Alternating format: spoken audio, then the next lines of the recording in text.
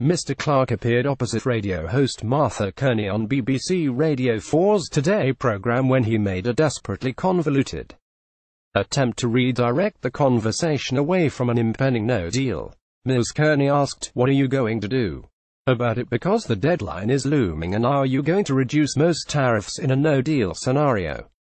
The Tory minister began, "Well, so we've been consulting with different industry sectors on this because it has big implications for different sectors. Ceramics is an industry that I know very well. It has been subject to very unfair competition to dumping of very cheap ceramic exports from the Far East, from China." Confused by the bizarre tangent, Ms. Kearney snapped, "I'm sorry to press you on this, but businesses around the country, and this is your departmental responsibility, are very concerned to know what you're actually going to do about it given how close we are to the deadline." Pausing, Mr. Clark stuttered, "We haven't published the tariffs." Brexit news. Business Secretary Greg Clark made the comments on BBC's Today programme this morning. Image Getty. But Ms. Kearney had no time for this, shooting back, "I know you haven't published it, but Jill Rutter from the Institute for Government think tank has said that this is amazingly negligent that you haven't come forward with your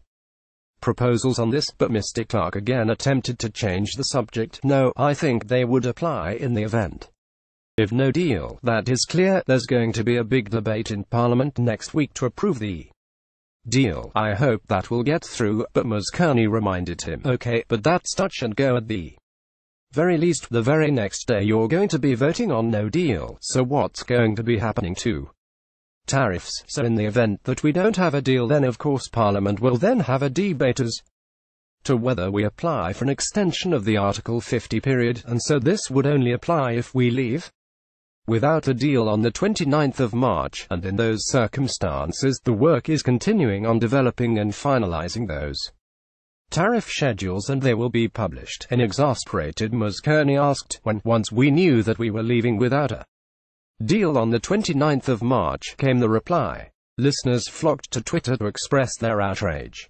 One user blasted Greg Clark's performance on hope for an extension. "Both unlikely. Only then, when the deadline can be measured in hours, will they publish. How can businesses plan?"